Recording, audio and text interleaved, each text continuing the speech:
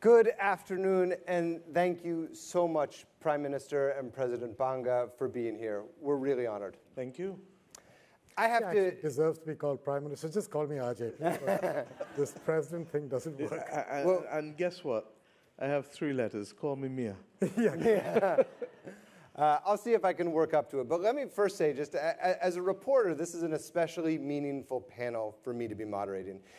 Last year, I began hearing about efforts that were starting to percolate in Bridgetown, Barbados, to reform the institution of the World Bank and the International Monetary Fund with the intention of unlocking more capital to help the countries that need it most adapt and mitigate climate change. It was then, later, after that, after I did a story, that I had an interview on this stage last year with the president of the World Bank about climate. That preceded the appointment of Ajay Banga, who I've known for 10 years from my work as a business reporter, as the new president of the World Bank. So this whole story has come full circle, and it's a real privilege to have both of you here. Thank you very much for having us. Prime Minister Mottley, I want to ask, I mentioned this Bridgetown initiative, which was brought together by you and your staff, and you brought economists, members of the UN, NGOs to Bridgetown, Barbados last year, and came up with a new vision of how institutions like the World Bank, other multilateral development banks could operate to better help climate-vulnerable nations. It's been more than a year now. Yeah. You just had a climate finance in Paris with President Trudeau, Macron. I want an update, though. How is it going? Are the reforms that you've been talking about for more than a year now any closer in sight? Well, let's put it this way. Last year on this stage, you were told that they weren't sure that there's a climate crisis. And this year, on this stage, you have someone who will report progress on debt pause clauses. So I think that more than anything else, can be the poster child of where the change has started. Of course, progress is not the accomplishment of a mission. And to that extent, there are other things that we want to see. 2 years ago, we were talking about the need, and in fact, the original version of the Bridgetown Initiative called on the IMF to establish some kind of mechanism that would consider vulnerability as an appropriate criteria for lending.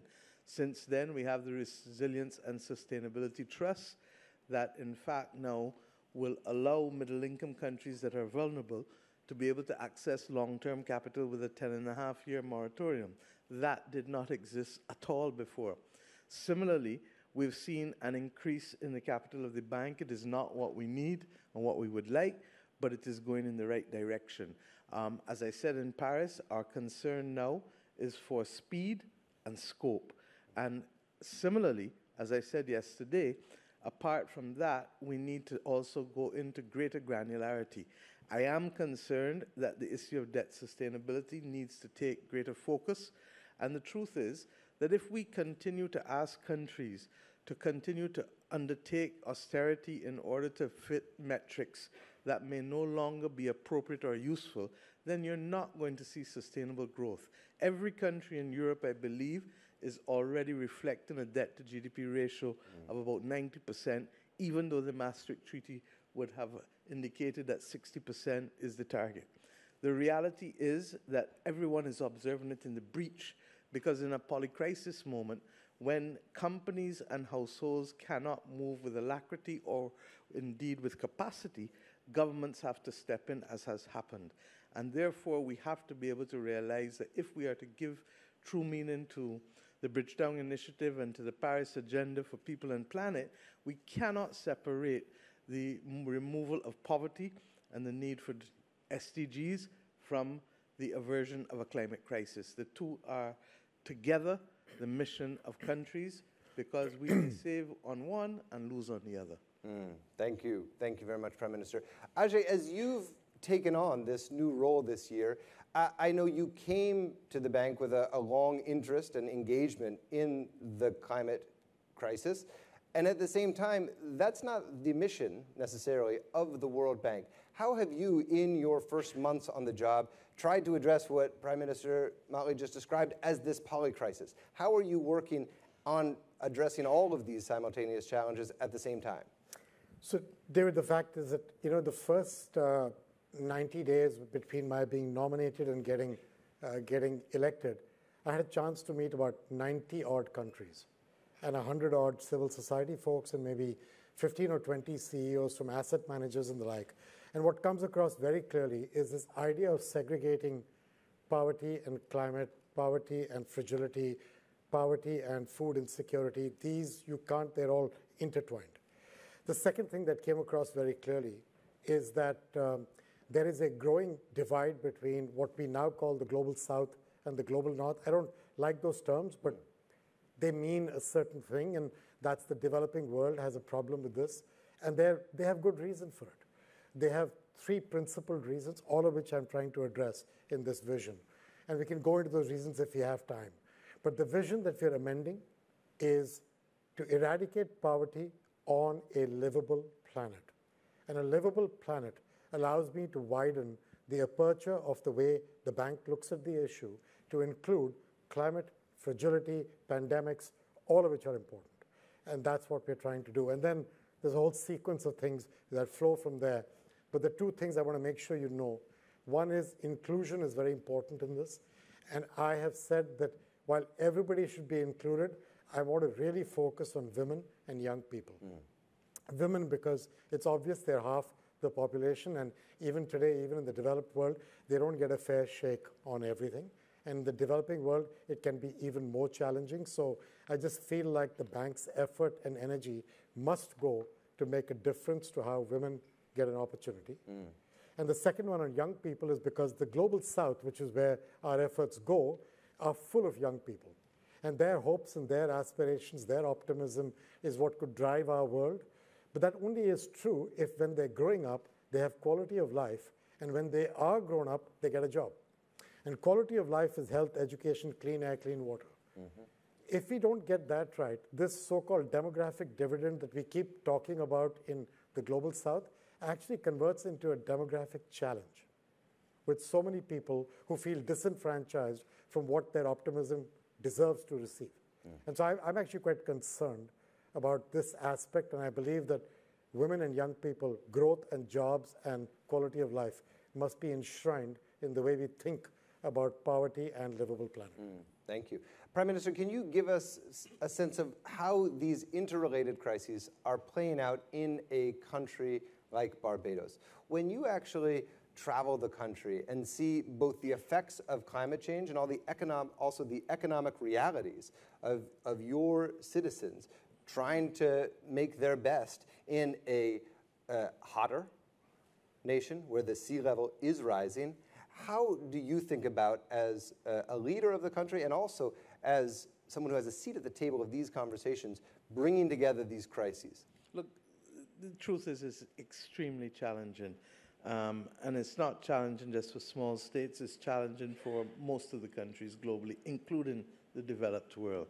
And that's perhaps the good thing, because since it is challenging for the developed world, the sense of urgency has come to the table in a way that it hasn't been for decades.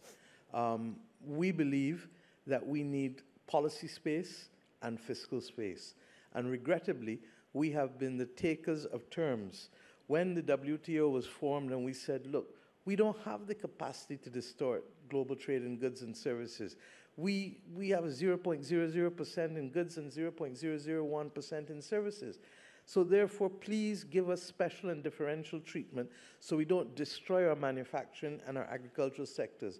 Well, we could as well have been whispering into the wind, shouting into the wind. Nothing happened. Declines of 34% and 22% respectively. So we determined, and that's really at the core of the Bridgetown Initiative, that this one-size-fits-all prescription for policy and regulation is not working. And at the same time, when you dig deep, you realize that the developed world are supporting farmers. The developed world are doing things that they tell us not to do. And even when we're talking to children, you really don't have credibility when you tell them, do as I say and not as I do. So that the hypocrisy of the post-imperial order is really hitting us in a way that does not make it easy for us to go wrong. When you compound that with the reality that people will look for opportunities and jobs by moving out of the country if they can't find a livable wage, then you are beginning to see the disparity even more, because the world accommodates the movement of capital, but it doesn't accommodate the movement of people. And therefore, migrant is a bad word, even though 40 million people had to move last year. So these are the things that we've come to the table to say enough is enough, and that we don't expect manna from heaven. But what we do expect is a fair chance and a level playing field. And when we say we want to deconstruct the risk that makes the lending to the global south prohibitively expensive as compared to lending in the global north, then I think we know what we mean. Let us deconstruct it. If there's currency risk, how much of it is currency risk? Are we overpricing currency risk in the loans to the south? By how much? What can we do? Is there information deficit? If that is so, let's build capacity to give you the information that you need so that you can make sensible decisions on what the real risks are. Is there a need for there to be a re-education of both economists and the credit rating agencies? Probably, because what we're doing is buying into this instantaneous world where from fast food to short-term money, all of these things are killing us. And what we genuinely need is long-term development funding that will allow us to build schools and pay back for them, that will allow us to build hospitals and pay back for them, that will allow us to boost our human capital so that we have the people to be able to pay back, and that will allow us to be able to have a sensible framework for investment from foreigners, but at the same time start to recognize that if you put all your eggs in one basket and only measure GDP, when a hurricane or a major crisis hits you, then the whole country collapses. So we really do need to have a network of diversification and perhaps start to measure more GNI rather than GDP to encourage countries to start to diversify part of their investments at the level of both the public sector, the private sector, and those responsible for Social Security. By the way, if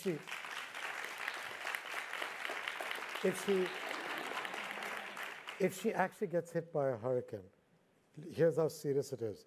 It's not a few percentage points of her GDP. She will lose double digits in one day. And possibly triple digits. And then for her to build back, everything she just said gets multiplied a few times over. People forget that. Well, earlier this year, the World Bank, under your leadership, announced that it would start pausing debt repayment for countries recently hit by severe disasters. That's just the kind of thing that Prime Minister Mottley and her team have been calling we announced for. It together. At a rock concert, we beat you hollow, man. This is not a rock concert. We did it at a rock concert. I think many people said that was a great first step, but many people in the same breath said, and why can't the bank go much further, much faster? Yeah. What's preventing the bank from offering loads of concessional finance, from offering more debt repayment, including for old loans, or even for pausing debt at all? I mean, a lot of these countries say, we don't need more debt. We need support. We need actual grants on the scale that big developed nations can provide. So the fact is the bank does a great deal of grants and concessional lending through a thing called IDA, which is the International Development Agency.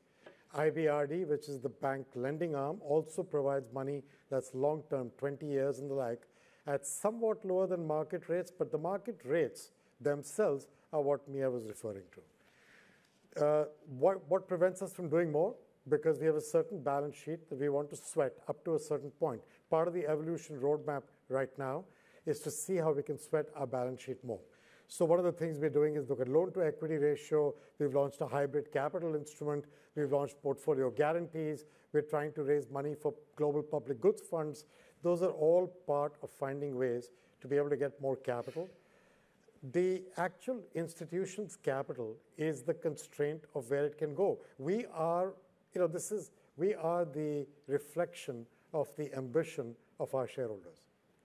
And Mia said this, I don't know where we were a couple of days ago in a panel, and that's exactly what our challenge is. That doesn't mean we can't do more with what we've got.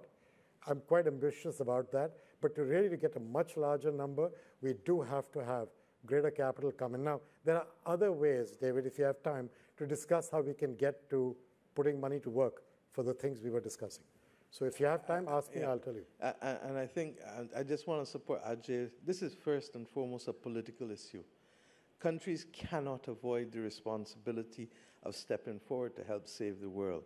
And indeed, I believe that Ajay shouldn't only be relying on public money, but that there is going to have to be a role carved out for non-state actors to be able to have a role. The truth is that we're reaching more and more a position where global public goods will need a dedicated form of funding separate from the development lending that the World Bank does.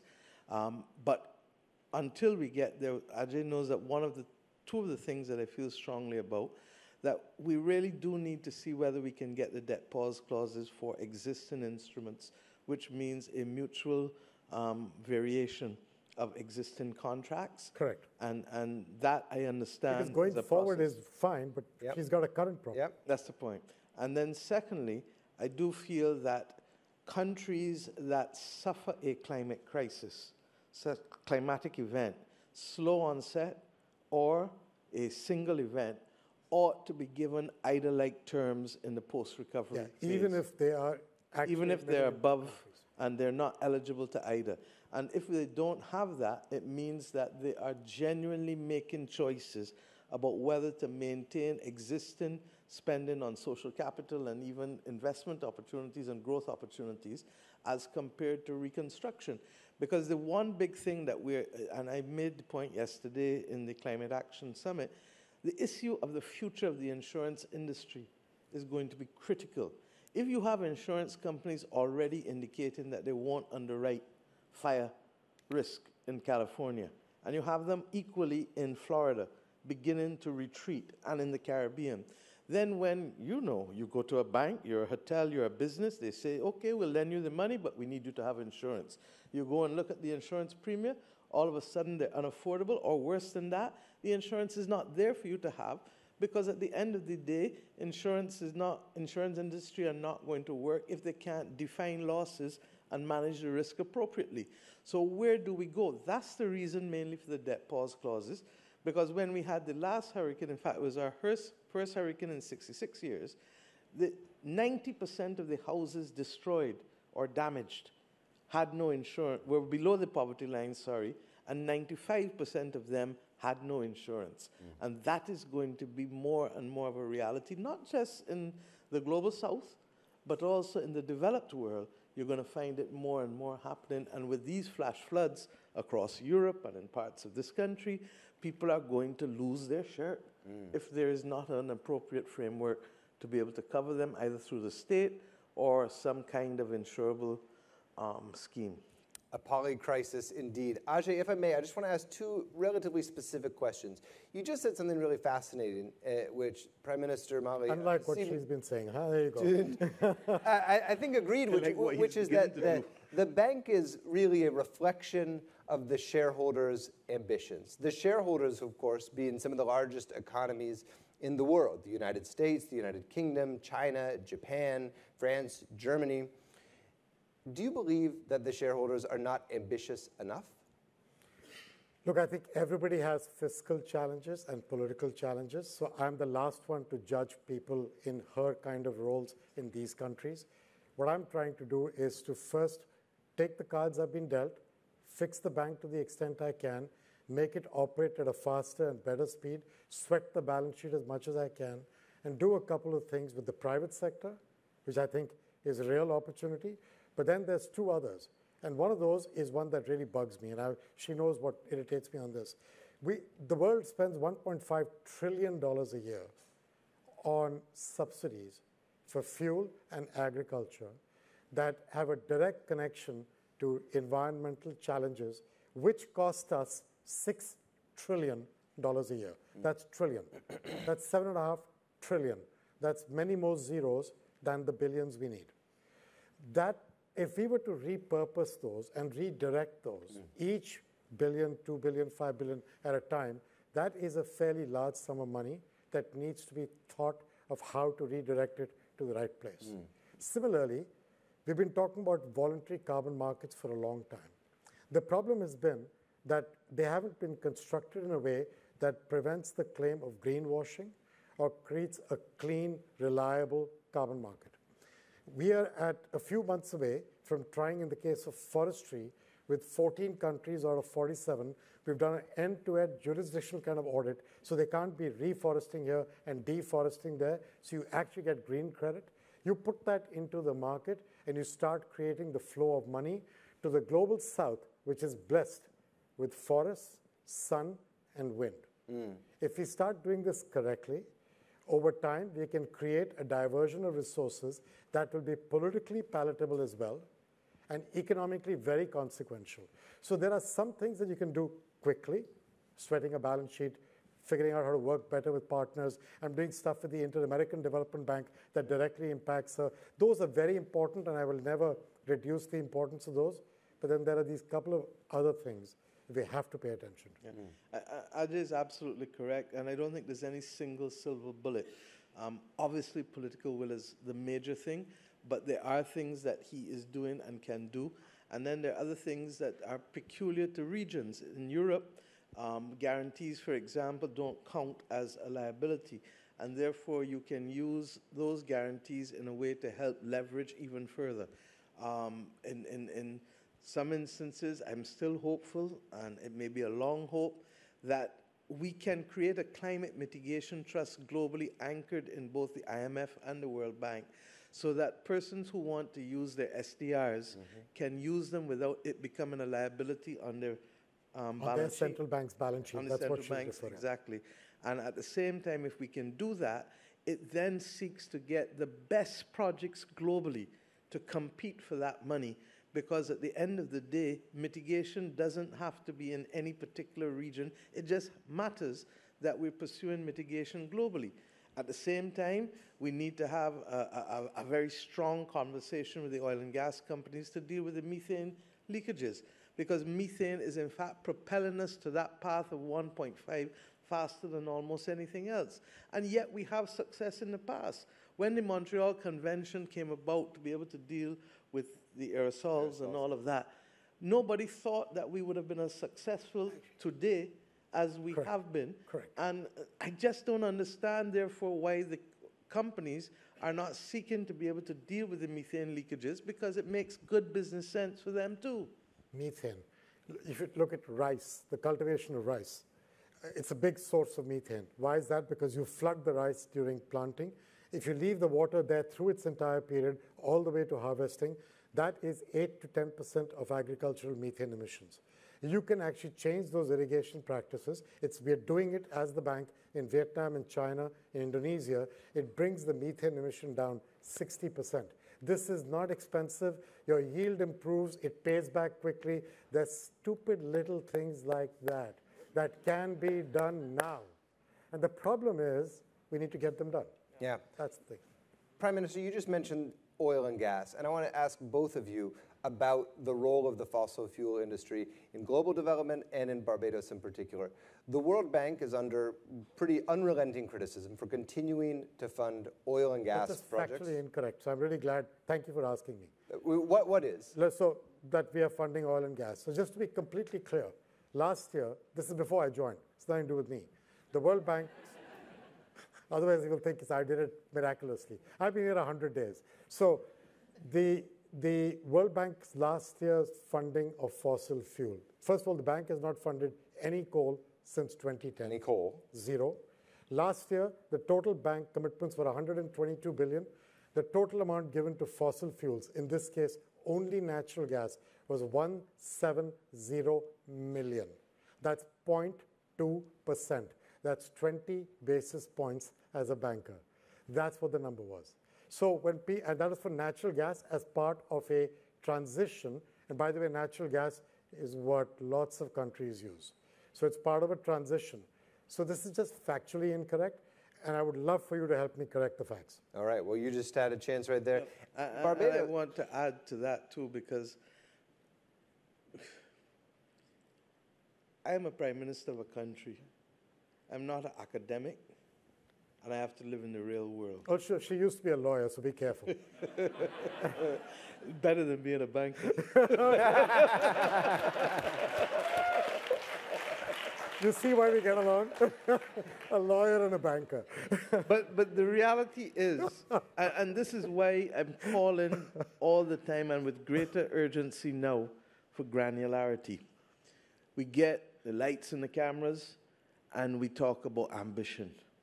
But if we don't match capacity and commitment, we're not going anywhere. And I keep making the point that for many small states, we, first of all, do not determine or command the market. So we get what is left as crumbs. I want batteries. I've spent half my day today trying to search again for more innovative battery solutions, because if the cost of batteries, first of all, if I can't get them, it's a problem. And if the cost of batteries is high, it means that the cost of the renewable energy will be high, and it means that those consumers who would prefer to have a lower rate will say, well, just let me stay with the fossil fuels, or let me deal with natural gas. The bottom line is that natural gas continues to be a bridging fuel because there is a genuine lack of capacity globally, and we're not spending sufficient time to deal with these issues. You need to build base load, and that's Yes. what she's referring to. Yeah, and we're not spending sufficient time dealing with these issues.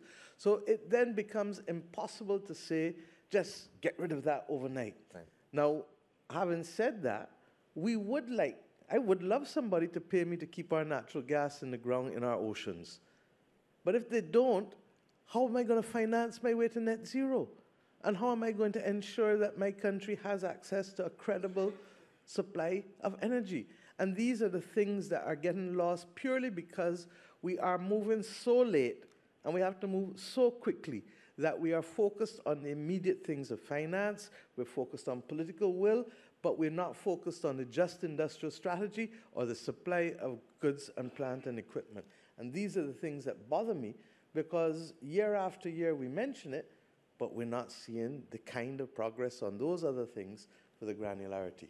Thank you. And that was the Jeopardy version, because she just gave the answer to the question I was going to answer about why Barbados was recently opening up exploration off the coast, but you just heard the answer just in reverse order. And let me be clear.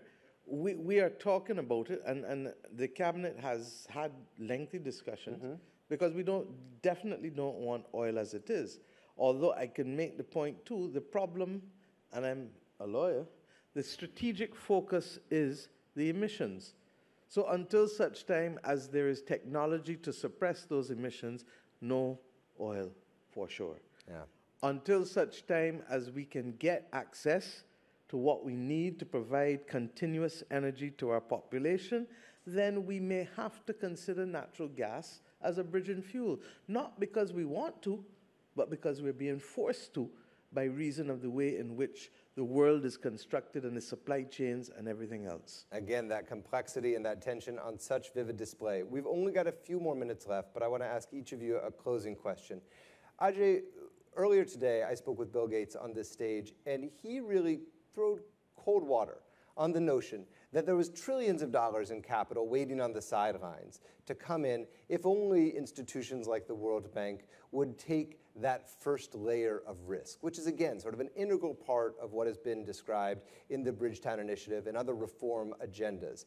How do you think about the potential for private capital to play a meaningful role? And what do you say to his criticism that that money just simply isn't there? So I think there is a lot of money in the private sector looking for places to invest. I don't think Bill is saying at any point that that money doesn't exist. He's got a little bit of it himself. And he's doing good things with his money. So at the end of the day, the issue is, why does that private money not flow into these emerging market countries? And there are 3 or 4 critical reasons. And the first one is, if they don't have clear policies on the ground, tariff guarantees. If I go in there and put up a hydroelectric power plant, and then the next prime minister comes along, who's not as interesting as Mia, and says, actually, I don't really care what Mia committed. I'm reconstructing the deal with you. There's no private sector investor who will feel confident with that. It's just reality. That needs a starting point. It is amazing how much of a difference that makes. That's the political regulatory risk issue. Then people talk about execution risk. That is the private sector's job. They are willing to take it on. They will take it on. The real challenge then remains is the foreign exchange and currency risk. And in the foreign exchange and currency risk, again, I would parse it into two portions. There's a portion that every private sector investor must be willing to take based on what they know is the average likelihood of depreciation or devaluation of that country's currency over a period of time. They factor it into their spreadsheets. What they cannot take is the extremes of events that they do not control in any way. There has to be a way for institutions, not just like mine, but like the IMF, us, and others, to provide some cushion there. The question is, that risk is still there. Who's absorbing that risk? If it comes onto my balance sheet, to keep my AAA rating, I need my shareholders to put money back in, or I need to do a back-ended guarantee with her country, which I can do cheaper than she can. There are intelligent ways to find our way through this. We've created processes to work on this. I would tell you, don't think the door will open and the trillions will flood in, but don't give up hope. You get a sense of just how much work is being done to try to get these reforms done. Prime Minister, in closing, we have the fall meetings of the World Bank and the IMF coming up next month. We've got COP starting the month after that. What are you looking for in those months ahead that's going to give you the confidence that not only all the people assembled this week who have been saying all the right things, but also all those other actors that actually are going to determine whether these kinds of reforms get done are actually making the kind of progress you say you need to see? What are you looking for, and what's your message to them? I think the things that can be done by the bank and the fund need to be done. The fund needs a quota increase. The truth is that the fund has put almost $1 trillion in the global economy in the last few years.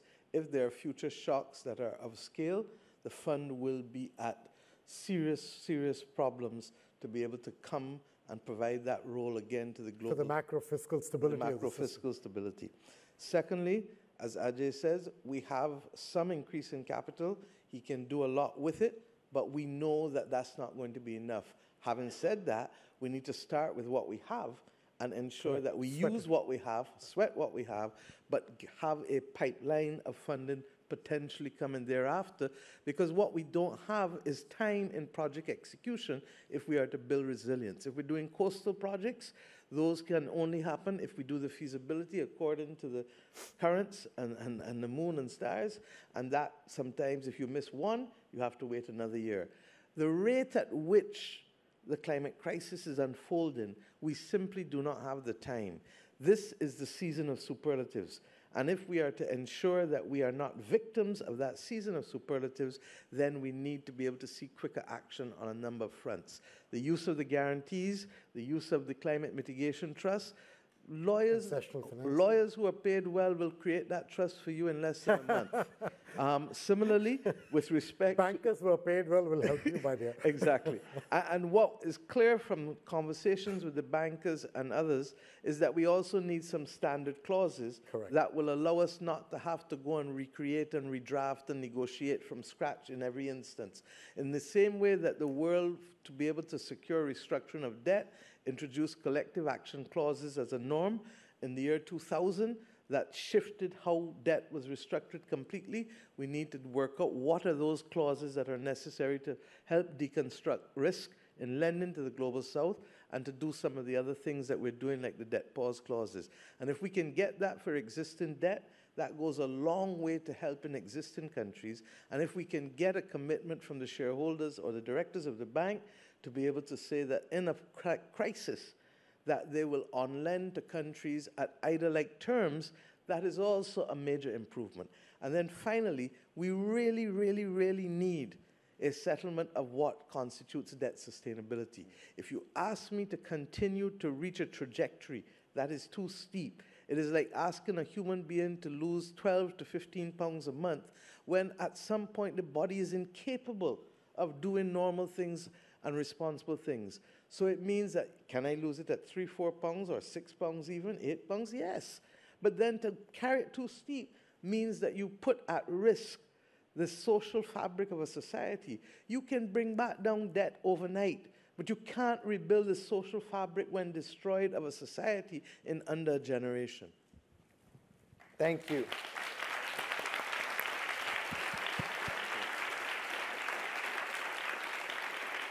What an honor. Prime Minister Mottley, President Banga, thank you so much. Thank you so much, David.